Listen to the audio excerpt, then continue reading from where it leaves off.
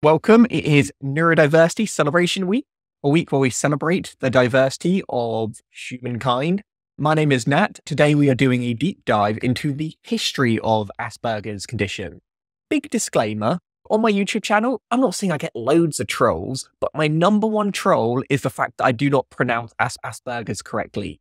Today we are going to be looking at what is the actual history, not of the individual. We've already done the history of Hans Asperger. We're going to be looking at about the diagnosis. It was only like a diagnosis for a really short amount of time in history, yet it has had a gigantic impact in our understanding of autism, the general public's enthusiasm around it. We're also going to be looking at the ramifications of it, what kind of impact, both positive and negative, has it left on us in a day-to-day environment. Today, we are predominantly focusing on autism and the subsets that were previously a part of it. Here's a picture of me. Again, I was diagnosed with high-functioning autism, which some people would say is interchangeable with Asperger's. Is it? Is it not? You know what? There are different nuances and both of them are redundant. Here's our team. You got myself today, you got April, and you've also got our American interns, Daniela and Blake. Again, thanks for having you both. And we are a neurodivergent team, specialists because we live it every day, but also because we work with people every day, and also merely academic professionals. I only have 2 weeks left of my master's. Every week we deliver webinars, and the last one was on neurodivergent jobs, looking at what type of jobs are suitable for ND individuals. You know what? It wasn't as simple as IT. It was more looking at the type of organizations, which ones are inclusive, how do you find if they're inclusive, looking at the different programs and systems that have been put in place.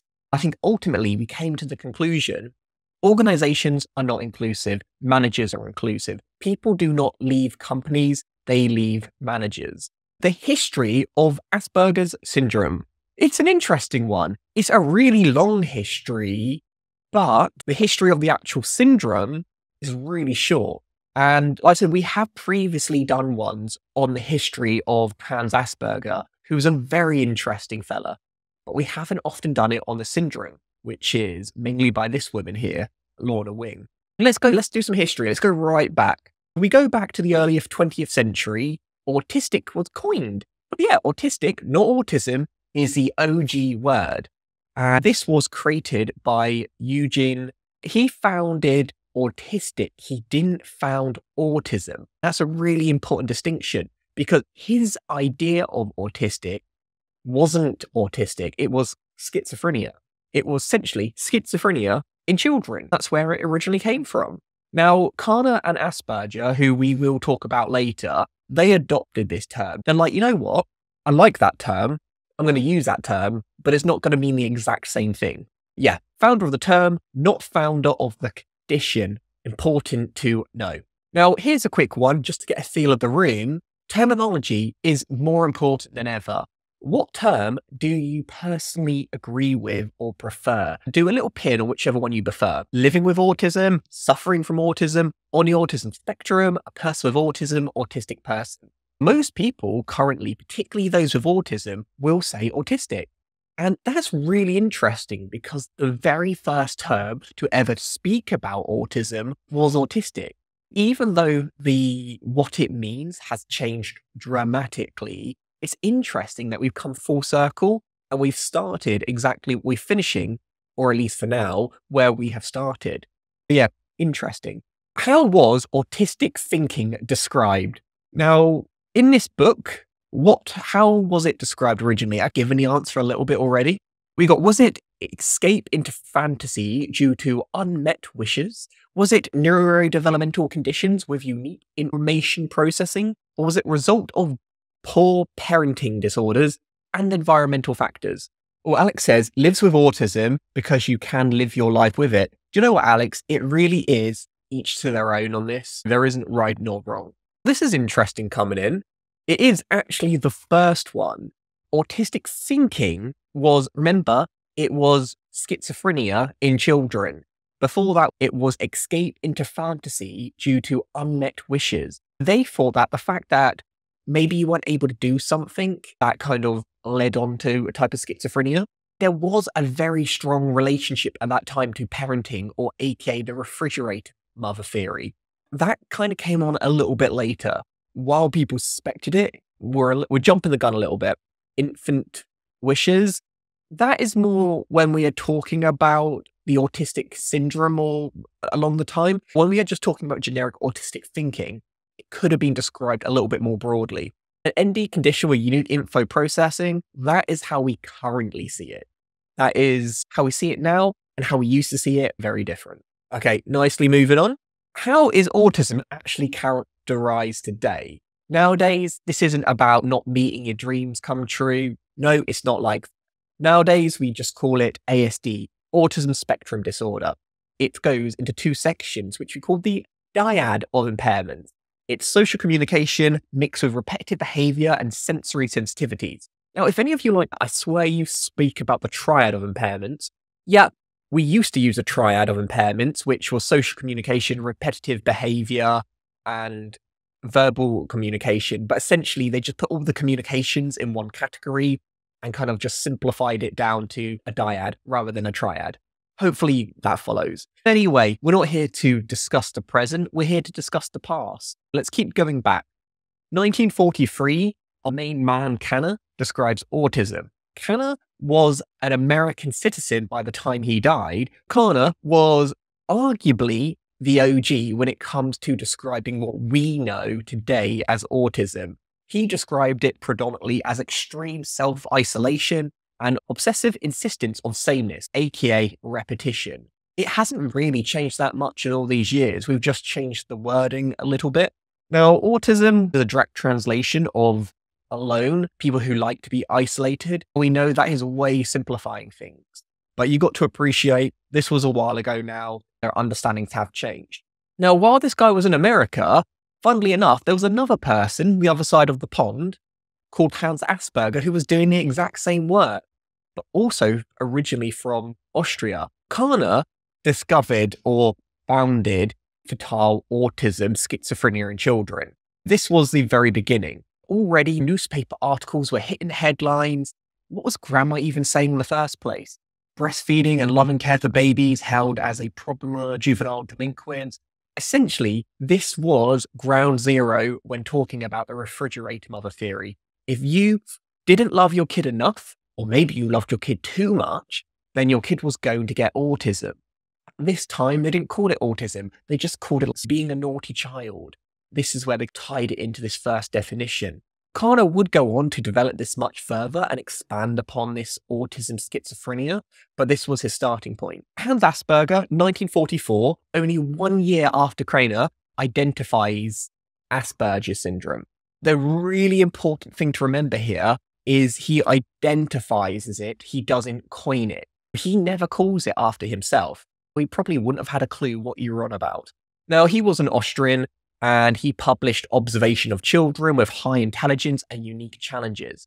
This was quite different from Kanner. While one was focusing on the behavioral side, the other one was focusing more on the intelligence side, but they were happening at the same time. Again, coincidence or not?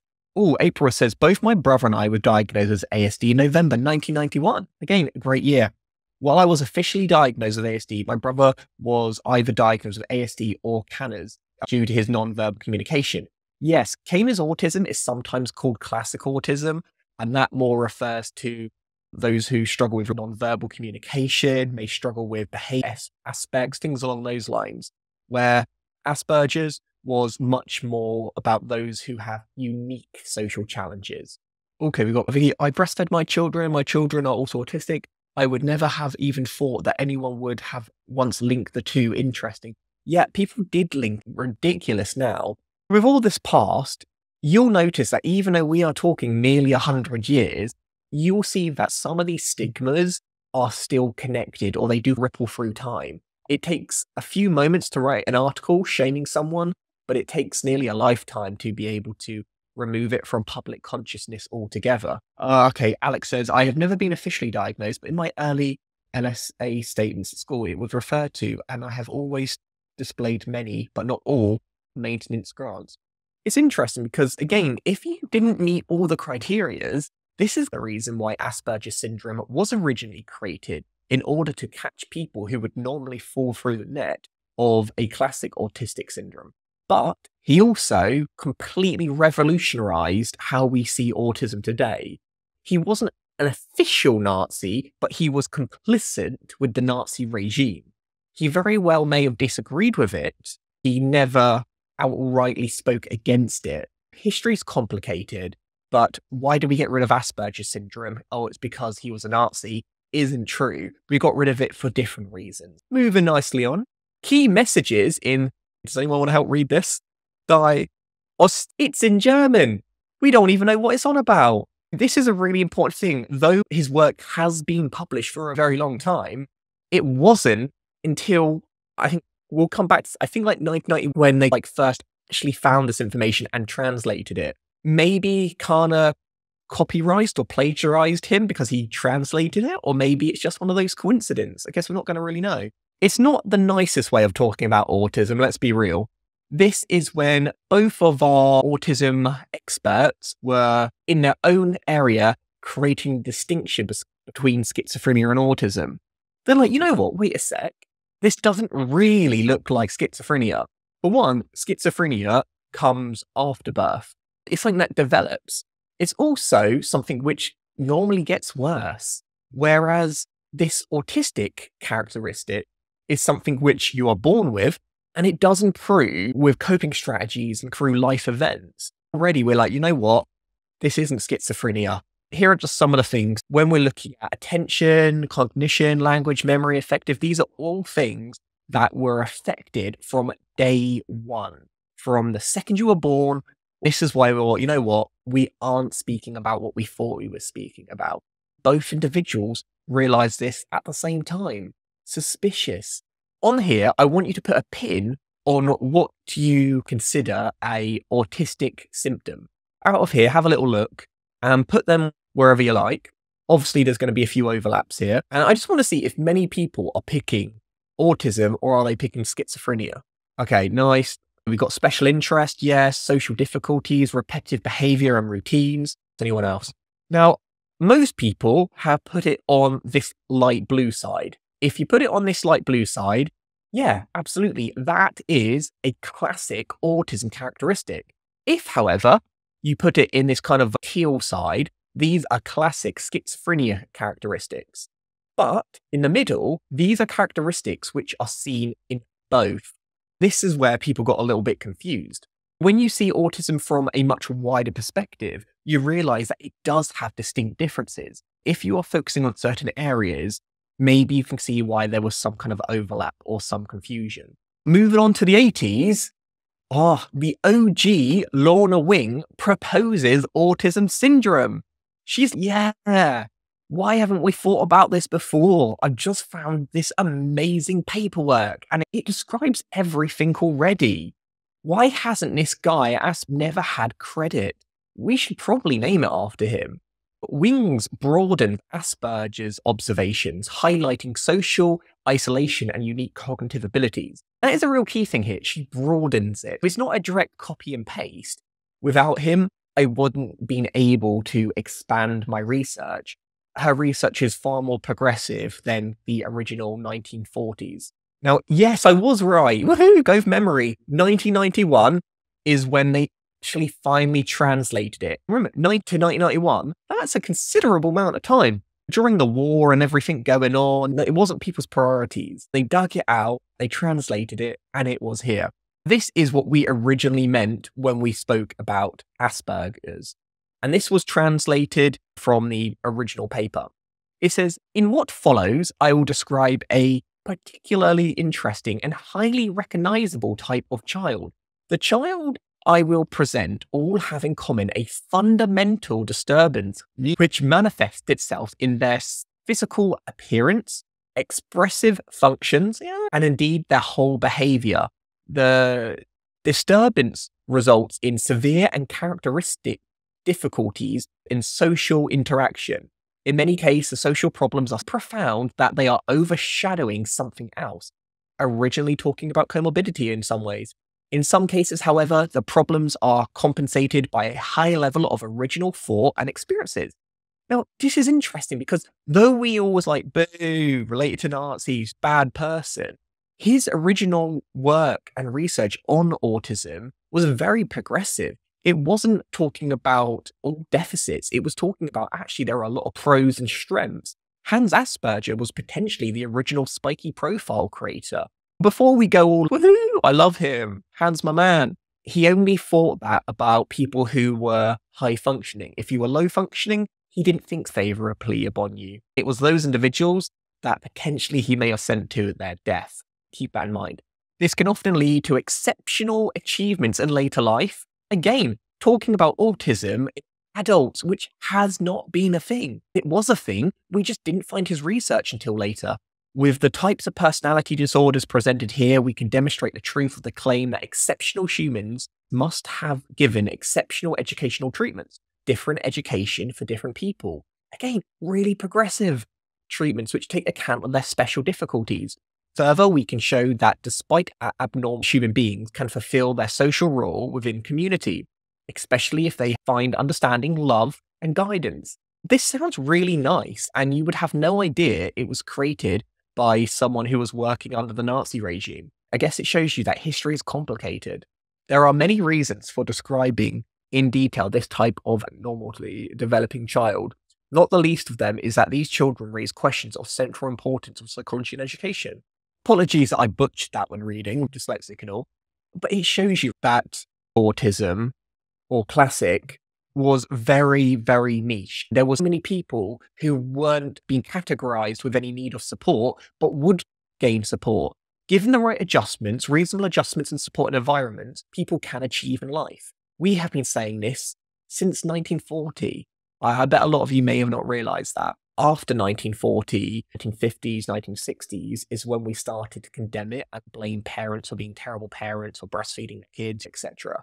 Moving into 1994, Lorna Wing has been picking up some steam. People are starting to agree with this woman. The Diagnostic Statistical Manual of Mental Health Disorders and Asperger Syndrome was officially recognized. We already had autistic disorders before, but now we have a distinct one, Asperger's. And this was distinct, which is a really important thing. It's 1994. It didn't take that long. 1998 was coined, 1994 included. In the late 20th to early 21st century, the diagnostic criteria is evolving. You've got Gilbert, 2002, et al., 1989. We've also got the ICD-10 and DSM. We've got all different people saying, you know what, this is autism, this is autism, this is autism. They agreed on a few things, like impaired social functioning, but some of them had other reasons. The ones that won was no delay in language acquisition, no delay in cognitive development. That's Asperger's. Social isolation and motor clumsiness. Those ones did not win in the long run. Now, if you're not sure, the ICD is the World Health Organization, which the UK uses and most of Europe. The DSM is the American version, but is also used very internationally as well. April says, I thought Asperger's was coined in 1981. It wasn't published then. I think that's a difference. While it was founded, it wasn't published. I think published is when you can officially say something is coined. Otherwise, there's plenty of words I've officially coined, but because I didn't get it published, no one appreciates. As we're redeveloping these, what it actually means to be autistic, we redeveloped it even further. And we realized that there is a lot of overlap, and it's actually really difficult to say you have one and you have the other because people are nuanced. We are going to have to do some developing. That is when we started creating a new criteria, and a new name was needed. We had autistic disorder, aka classic autism. We had Asperger syndrome, those who basically could go undercover and no one would even know they had autism. We had pervasive development disorder, which was another form of autism. All of these labels, not that useful. Let's blur it all into one big blob, which means more people can get support. There's less contradictions. It's more accurate. And there's also more wiggle room to support a wider amount of individuals. All in all, it was a good thing. Really, not that long ago, 2013, hence why people are still talking about it. Here is another diagram. Back in the day, we had the overarching umbrella of pervasive development disorders, and this include things like Rett's, childhood degenerate disorder. We had the autism spectrum disorders, which we had classic autism, Asperger's. and not otherwise specified. Ugh, there was too many categories. What happens if you were in here, slipped through the net, or here, slipped through the net? What they did, they thought, you know what, let's scrap pervasive development disorders altogether. Autism spectrum disorders, let's call it autism spectrum disorder, and we combine it into one. There is only one condition that you'll get diagnosed with, one to rule them all. Rett syndrome is still a condition, but we realized that actually it's not really like autism at all. We just moved it into another category. The time when 1990, when Asperger syndrome was originally introduced, so 2013, when it was kicked out and told to find a new home, that really isn't a long amount of time. But yet we are still talking about the syndrome in 2024. The new autism, the new and improved ASD in the DSM-5, while it doesn't have distinct subsets, it can be categorized in terms of levels. You've got level 1 autism. This might be struggling to live independently. Level 2, a little bit more able, need a little bit less support. And then 3 is needing a lot of support. This might seem unfamiliar to a lot of you because in the UK, we do not have levels. This is very much a DSM understanding of autism, where the ICD-11, which is what we typically use, we do not. We just have autism spectrum disorder. We do not have levels. That's while there is a lot of overlap and they are essentially the same condition, there is just a little bit more explanation. Personally, I don't like the idea of level. It's not like I'm currently level 1 autism. If I work my ass off, maybe I can become level 2. It doesn't work like that. Still though, interesting. And let me know your thoughts if you prefer this way of classifying autism, or if it's better to keep it more general. Honestly, would love to know your thoughts and opinions. Here, I want you to rank the reasons why Asperger syndrome is still in use. Why are we still using it? It's been redundant since 2013, yet it's still in common population. Now, this is quite interesting because this is a little diagram. And if any of you know what PubMed is, essentially this is where you do all your searching for all the articles. And if you do a quick search, just put like Asperger, you can see how many mentions or reports were done through each year. Starting off in the 70s, 90s, 1991 is when it was originally coined, right? Then from 1991 to 94, you see it's going up and up and up and up and up and up.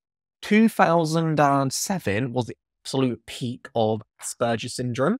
Then we changed it. You can see it goes down.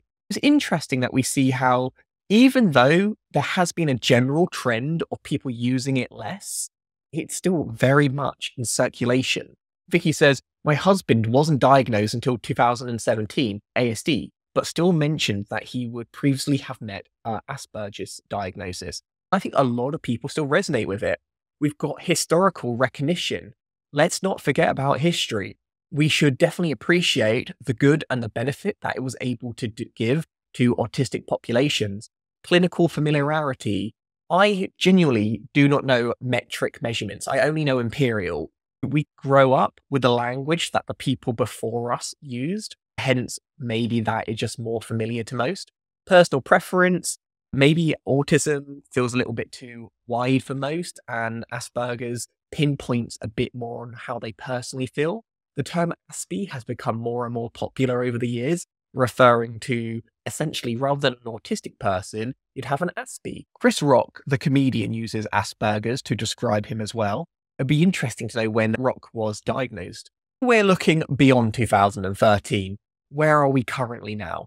We've got the merger into one diagnosis to rule them all has sparked a lot of discussion about classification. Do we even need classification? Is the current diagnosis fit for purpose?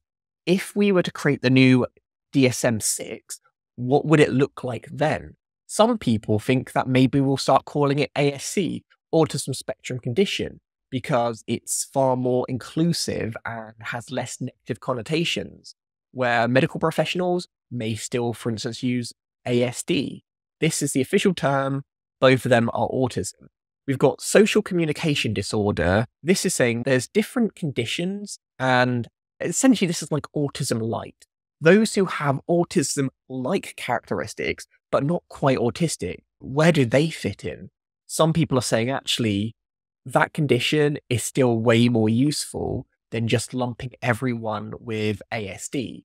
If you think about it, if you say I've got autism, Someone may be completely nonverbal, struggle with independent living, and then you have someone who might be a CEO of a massive company. It seems weird to give both type of cognitive processing the same condition. I have been talking enthusiastically about a redundant term for a while now. Let's do a nice quiz to see if you were paying attention. Get your fingers out there ready, because quiz time is upon us. We've got 5 questions in order to test your Asperger's knowledge. I know, I bet some of you are wishing you were paying attention now. First, describer of Asperger's syndrome. Who was it?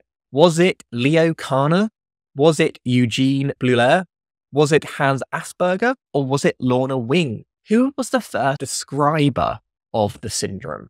Yes, that no one put Hans Asperger because he didn't describe it. That would be a little bit vain of him. Leo didn't do it because he was basically in competition with Hans, even though they probably maybe didn't know about each other. Eugene, he coined autistic. He didn't coin Asperger's. It was Lorna Wing who coined the term. She named it in admiration of the research that came before her, but she definitely developed what we understood it to be. All right, Asperger's syndrome in the DSM-5, ? What happened in the DSM-5? Where'd it go? Was it merged? Was it given precedence over autism? Did it remain a distinct diagnosis, or was it removed from the manual? It was merged, and that's a key thing. It wasn't removed. Asperger's is still a thing. It's just merged into a wider diagnosis. We haven't lost that learning and understanding. We've just created it into a more all-encompassing diagnosis, which is arguably more beneficial.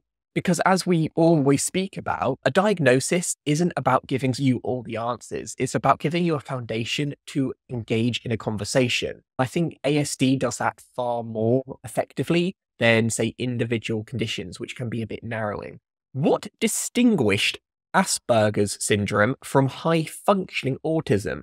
Was it delayed language development, more stereotyped behavior, superior verbal performance and motor skills, or greater desire for friendship? Most of you got that right, which is great. Superior verbal performance and motor skills. That was the distinction, because I think it was Asperger's, I had motor skills because I'm also diagnosed with dyspraxia. Interesting. This kind of distinction, by the way, has always been a little bit unofficial because high-functioning autism has never been officially classified as a type of autism in any of the diagnostic manuals that I'm aware of. Reasons for Asperger's syndrome controversy? The answer was contradictory definitions and criteria. It was true. There was a lot of contradictions. The definition was messy. It needed a little bit of consolidating, a little bit of pruning to get it fit for purpose. Now, there was absolutely enough research around Asperger's to say it was real. It just wasn't flexible enough to make it useful. No one is debating whether or not the observation observed were real or not. It's just more about whether or not they were beneficial. The last one, impact of short existence of Asperger's syndrome on public perception. What was the impact? We've got the autism, increased understanding of autism, reduced stigma. Let's have a look at this. Is there a real answer for this? Public fascination with autism. Not true. More people got more interested because of it. Asperger's arguably has been a really good thing for autism overall. Increased understanding of ASD. No, if anything, it made it more confusing for a lot of people. Reduced stigma associated with autism. Part of the reason Asperger's was gotten rid of was because it actually increased stigma, because people started to think we were either Rayman or we were like socially mute. We got boosted public fascination. For good or bad, Asperger's fascinated people. People were interested by it and people wanted to learn more. All right, let's see how you all did. Oh, of course it is. We've got some in-house corruption by the looks of it. Let's see. Stomp Girl 87, aka the one and only April. A strong second. MZ, a very respectable third. The key takeaways from today is history, man. It's complicated. Asperger's syndrome classification has shifted since 1944. What we used to know it as to what we know it as now reflects the ongoing diagnostic debates. And I am certain we are not finished with ASD. I am certain that it will change again. This doesn't mean that we were wrong. It means that our understanding has shifted and we have a new perspective. It just means that it also takes quite a lot of time to bring people along for the journey. We know that there is still a very strong debate over it. It's very contentious. People get really wound up around it. The distinct and shared traits with ASD provoke continuous discussions. There's some things that are quite similar with Asperger's to autism, but equally, they are very distinct and people don't really see them as the same. In the DSM-5, there was a merging of Asperger's into ASD. Officially, you are probably very likely never to be diagnosed with Asperger's again.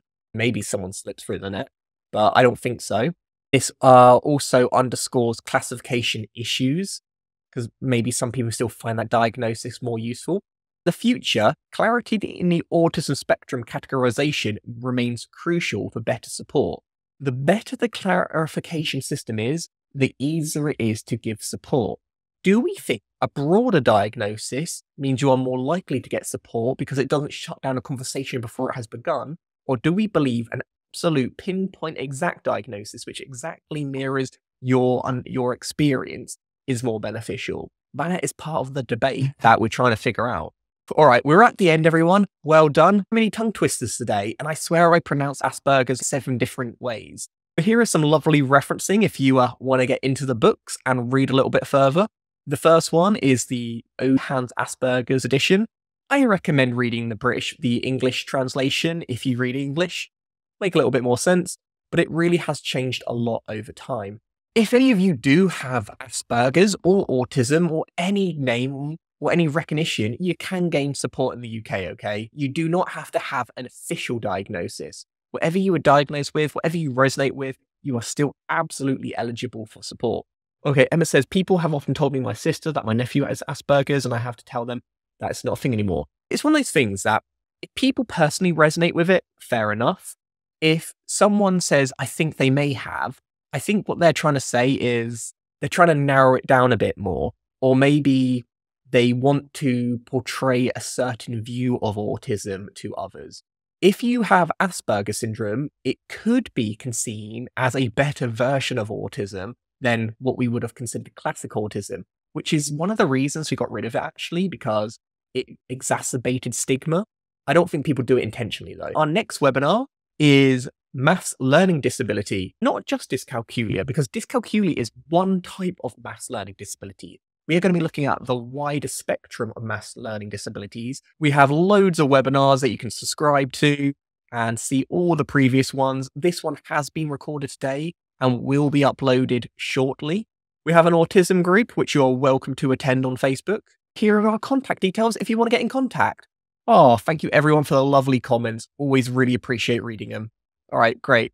Thank you everyone, and have a lovely rest of your Thursdays. Remember, it's Neurodiversity Celebration Week. Do celebrate, talk about it to people, spread the awareness. All right, everyone, have a great day and catch you soon.